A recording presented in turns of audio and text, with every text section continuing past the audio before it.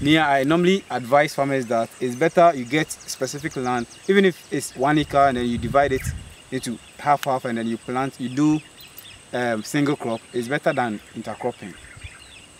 Okay, so you advise people should do the single crop. Yeah, monocropping than intercropping. Yeah. Because I know I saw a cassava farm where normally before cassava, due to the duration, they plant maize in between. Yeah, you can still do it. Yeah, you can still do it. Just that you have to know the time of planting. You see, meaning your maize has to get to a certain point before you can intercrop cassava within. Okay. Because when the maize starts to tassel, you see as the male flower is opening up, it will be dropping on the floor. So when it falls on the cassava, it cannot even bend the cassava. Oh, okay. So you have to make sure that it passes through that process before you do your intercropping. Yeah. I understand. So yeah, from that stage, I'm going to the tasseling stage. The tasseling stage. Yeah. Okay. So yeah, join us as we get into the conversation. If you've read this point, please like the video, subscribe if you haven't, and like again. The like is very important, so please like. All right. So let's get into the other part of the video.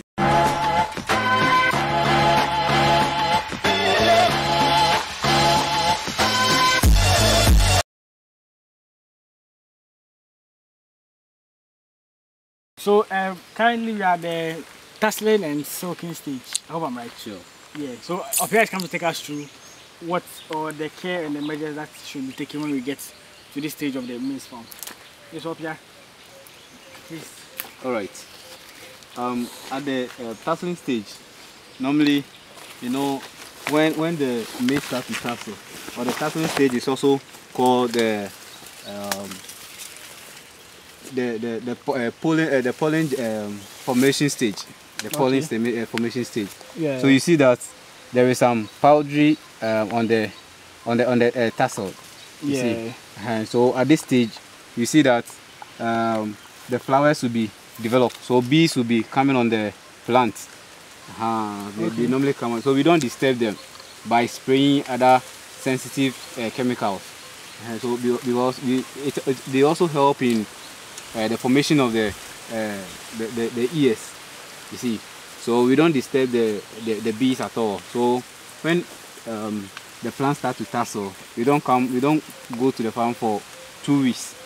2 weeks? Yeah, for 2 weeks. Just to help the bees to get their freedom. Because they also help in the formation, in that process. And so the bees, do they do the pollination? Oh yeah, you know, pollination, like they do transfer. So they also transfer some of the pollen grains to other plants, you see, for the formation. So during that time, we don't disturb them at all. Yes. Yeah. But looking at the leaves, some of them, like, see what's happening. Yeah. And the you see, it's because it has stopped raining for some time now. That's why you are seeing the lower leaves to be like dried out. They are dying yellow. Yes. Yeah. So during this tasseling stage, we do top dressing. Top dressing is the stage where we apply high amount of nitrogen to the plant, so that we can fertilizer or how? Yeah, it's a fertilizer. Nitrogen is a fertilizer. We don't apply any form of fertilizer other than nitrogen. Okay. So we normally use urea. So at every plant we give 2 grams per plant. Yeah. Okay. So we put it 5 centimeters beneath the plants. Yeah. So it's also help in good formation of plants, like the cores. So at the tasseling stage, this what's happened. You see, it's mainly for flowering formation. So from there, then you move to the other stage. You know, the silking. The other stage is called silking. Okay. Silking starts when the plant gets between 11 to 15 leaves. 11 to 15 leaves. Yes. So you count all the. Yes. So like 1 leaf, 2 leaf. Yeah, 1 leaf. 1, 2, 3, 4, 5, 6, 7, 8, 9, 10, 11, 12, 13, 14, 15. Oh, it's actually 15. Okay. Yeah. So this is when the silking starts. Silking means silking is the development of the ginosia. This is the ginosia. If you can see, this the small maize. Yes, this is not maize. It has not yet get to the maize itself. Okay. There is nothing in it, but the process in which all from here, from this angle to this side, you see, it's passing through a process before it forms the maize. The maize itself. Okay. So this process is called the ginosia. Ginosia. Yes. And it's learning new thing. Ginosia. Ginosia. Okay. So at this time around, you see that you see that the let me say this I've forgotten the name, but you see that to be forming, like you see that sometimes when you are even chewing maize, you see that kind of. So that's always on the maize. Yeah. Yes. So this is the formation. This is how it forms before it moves to the next stage. Yes. So without this activity, you can't get the maize you are expecting. So this has to take place. Yes. The silking stage must be before the maize can be appropriate. Like you can get the maize itself. Okay. Yes. Okay. And you said, so normally how long does this stage take? The silking stage. The silking stage it starts immediately after the formation of the tussling. You see. So after the flowers, then the silking stage will also follow. Okay. So by the next 2 weeks, you see that it has started forming. You see. After this cycle has complete, then you start seeing the curves in it. Okay, so the next one, so from the silking, then we go to the milking stage. Oh, so that's when finally, like, it becomes... Yeah, the milking stage is at a point when maybe you want to, like at a point you can eat some. You see, that's the edible part of the maize. So how long does it take from this stage to like? It takes 3 weeks. Okay. It takes 3 weeks to the milking stage. Yes, it takes 3 weeks to the milking stage. So you know that every maize that grows to the silking and the tussling stage. Yeah. If the leaves are less than 15, it means it has not. No, it has. You know, each leaf have another formation. So, for example, if we were, as we said previously, you know, when we're having 2 leaves, that was the seedling stage. Okay. So from the 2 leaves, then it moves upwards. You see, okay. Then before the growth stage also comes, that's from 5 to 6 leaves. Then from 11 going, then you see that the formation will be starts. Okay. Yes. Okay. Yes. Okay. Alright. So from which stage? What stage are we going next? To the milking stage, right? So if you want the maize to dry, then you have to get a dry stage. The dry stage is at a point where you leave the milking stage, like you not touch it, you not harvest it. You leave it for it to dry. Is it the sun dry? So to go beyond the normal fruiting. The normal fruiting, stage. Yes. And the reason why we don't normally prefer, we have varieties of maize that we use for either you want it dry or the vegetable maize. So this type of maize is the flint corn. Flint corn. Flint corn doesn't have a lot of fiber. Okay. So normally it's not advisable to use to feed poultry. Oh. So okay. For human consumption. Yes, that's why we sell it at the vegetable stage. So we don't leave it to dry. Sure. So there are some types that can be used. Yes. For the dent. The dent is used for for feeding poultry. We have the dent variety and then the flat corn. Okay. Yes. Okay. All right. So just taking you guys through the tussling and the silking stage. Yes. We are going to the milking stage, so we have a look at how a matured maize look like. That you can finally say yes, you are harvesting your maize and it's fit for consumption. So yeah, join us as we just go to the next stage of the maize production.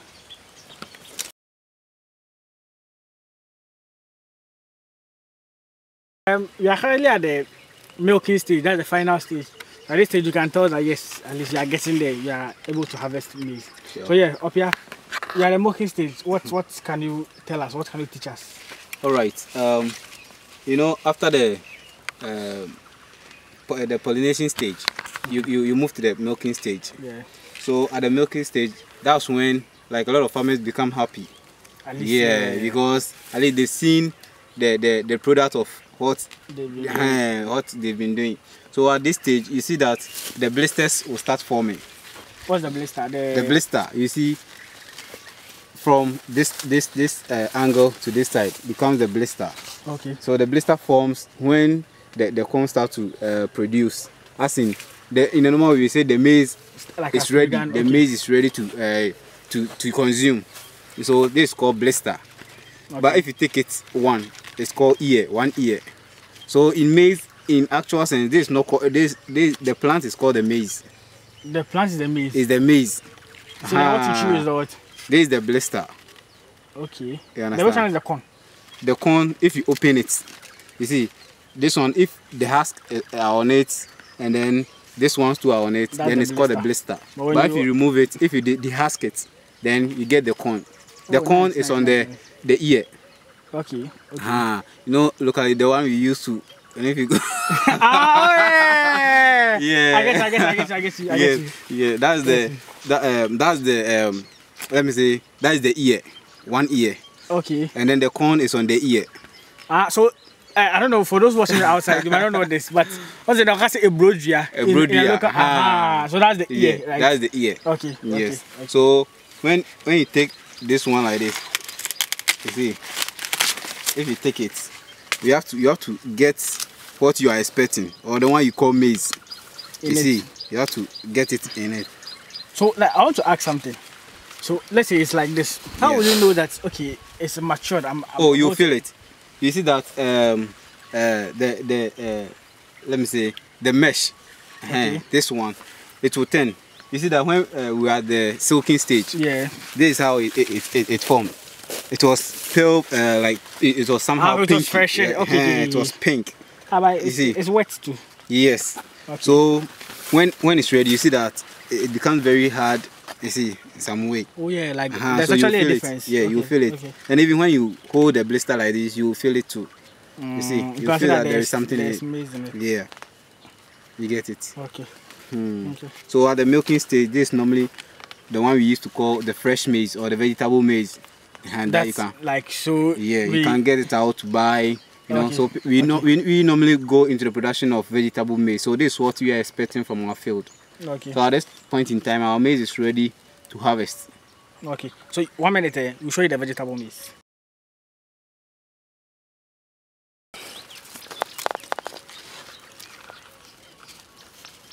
Oh, okay. Yeah, but it's not well grown. You see, even though it's at the milk, you can take it, but it's not well grown. You see, okay. Yeah, so this is the cooked one, and then this is the. So this is not well grown, right? No, it's not well grown, but it's at the milking stage. Okay. Yeah, it's at the milking stage. You can consume it. Oh, then no problem. Yeah, you can consume. So so this is the vegetable maize, right? The cooked one, and this is the uncooked one. Yes. Okay. So you can feel how milky it is. Yeah. So this is the milking stage. Anyway, you're invited then, guys. I'm just tasting for you. So this I always say the variety that we planted here, this one contains a lot of calories. You see. Oh, okay. Yes, it doesn't contain much fiber. So this one is good for human consumption. Okay. You see. But the dent is normally white, the white corn. Yes. Okay. So that one there, it contains a lot of fiber, so it used to feed poultry and then other farm animals. Okay. Yeah. So then which variety is this one?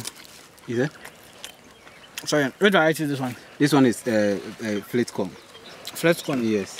It's the same as this. So this one is yellowish. Yeah, it will grow because it has not grown well. Fully mature. Yeah. Okay. That's why I seen it this way. So that's the one that is fit for consumption, as you can see. Yeah. And even though we take this, the raw maize. Oh yeah, you can consume the raw maize.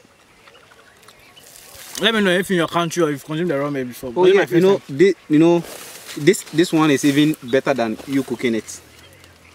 Sure. Yeah, at the milking stage, a lot of people take it raw because of it contains it doesn't contain high fiber. It reduces cholesterol. You see, the starch content too is not high at this point in time. You understand? But when it's like this, the starch is more, it's more, and then the high cholesterol. Like even though it's normal, but sometimes a lot of people doesn't consume maize, but they tell it because of cholesterol and stuff. But this is the real stage that you are supposed to consume maize. Oh, okay. You get it? So this is what you also do for living. So this is like 3 months? It's another 3 months. Okay. Yeah. But if you want to leave it to dry, then it has to take extra months before it will become dry. So like how many months apart? After the milking stage, after it's grown, it has to take like 1 month, 2 weeks before it becomes dry. And at this point in time, it becomes dry on the plant. You don't harvest yes, it. It will become dry on the plant. Then you come and take it off. Okay. Yeah. Okay. And at this point in time, there is some rodents that attack the maize. Yeah, especially grass cutter and all those bears. You see. So at this point in time, you have to make sure that you be visiting the farm all the time. You see, so that you not get you not lose yield. Yeah. So I showed you a picture. I'll show it to you guys on the screen, probably at this side or this side. But that's the person opened the maize like the way you just did. Yeah. And there was a, I don't know. It was infested. Yeah. Yeah. So I was saying that, you see, sometimes if you don't do soil test and then you plant, even though you get good variety to plant, but at the end of the production at the milking stage, you see that you may face a lot of challenges. Yeah, especially when you open it, you see that there are worms infestation, and then maybe you even see sometimes powdery mildew within the blister. Okay. And some worms. You understand? Sometimes it's being affected from the soil. If you don't test your soil well, or if you don't control your maintenance, if you don't maintain it well, you see that it will be infested. Okay. Okay. Yeah. Okay. Alright. So I think all too soon we've come to the end of the video. Please forgive me. But anyway, I invited you guys, so yeah, you're also invited. I mean, you can eat it. Oh yeah. But I've not tried. I don't know. It's very nice. It's very nice. Seriously, it's very nice. Even in the Bible, when it was on the Sabbath day, when Peter was going, they were hungry, and this is what they took. But it's nice. They didn't cook it. It's not that bad. Like it's juicy. Yeah. Yeah. You see, so this is the milking stage. At a point you can eat it raw. Yeah. Okay. Okay. We are at the final stage of the maize production. This, as Sophia said earlier, he said normally aside the fruiting one, you leave it for a month and I think a half or so for you to get to the dry stage for you to be able to harvest it. So up here, as you can see, like as the viewers can see, we are at the dry stage. Yes, yeah. The part where we have all dried maize that are ready to be harvested. So up here, can you at least take it from here? So okay, yeah, the kita. So actually, this is the final stage of the maize production. Okay. So at this time, around maybe, if you are preparing, if your buyers are maybe the buyers that you got, they are interested in getting the dry maize. You see, the dried corn. So this is what you harvest and then thresh it for them. So this is the final stage. And at this point in time, you see that the bears will be worrying they'll be dehusking it. Okay. And picking the corn from the yeah, bears, they like dried maize. See, they like the dry maize, and then even the milky own and the fresh maize. You see, so if you can hear, the bears are on it. Yeah, so at this point in time, all these functions are like they are no more functioning. You see, because the formation of flowers has ended, the milking stage 2 has ended, and then the tussling stage 2 has ended. So this is the dry one. So if you take this one, you see that the maize in it has dried, as the leaf too has dried. You see, so you see, so this is the dry maize for preparing corn dough, and then so if you, I can say, I give an example. The banku we eat and all those things. These are the ones. Yes. They take it to the milling machine to grind it. To grind it. Okay. They dissolve it in water for 3 to 4 days to ferment. Yes. Okay. Before they send it to the mill. Okay. So is this one that's normally they do it and they give it to the poultry? The poultry. Yes. Stuff. Yes. Okay. Okay. So this is the dry stage of maize. So at this point, after harvesting, you can take it off and then do crop rotation. Okay. So instead of you planting maize again, you rather go in for either pepper or garden eggs. So you clear away all these ones. Yeah, you clear in the same soil you do. Yes. Okay. Okay. But it's not advisable to plant the same crop on the same field. You understand? Is there a reason? Yes, there's a lot of reasons, because if let's say if this one was infested by diseases, the new one that you are going to grow must be free from that disease. So normally we plant non-susceptible crops. Can you give an example? Like maize and then pepper, they are non-susceptible. They are not of the same family. Okay. You see, yeah. So the disease that will attack maize it cannot affect pepper. You understand? So we do that to rotate the like we do it in a rotation form. Sure. So that all the time you get good yield or maximum yield. Yeah. That's nice. That's nice. I never knew that, and I hope you guys watching us too, at least you never knew about this. Okay, that's nice. That's nice. So the soil, in our initial conversation, we're talking about the type of soil. Well, in actual sense, you know, we normally look at sandy loam when it comes to maize production. We normally use, you know, maize can be grown anywhere, depending on the rainfall pattern. So it needs more rain. It needs more rain, like rain from 1,200 mm. Yes, like if you get a rain that falls evenly distribution, that doesn't need much rain. Okay. So you can grow your maize at any point in time. It's not rain fed, even though it needs rain from the growth stage to the tussling stage. So if you have your simple irrigation materials, you can grow maize any point in time. Yes, all year round. Okay. Yeah. Okay. So I think yeah, that will be the end of the entire maize production stage for us.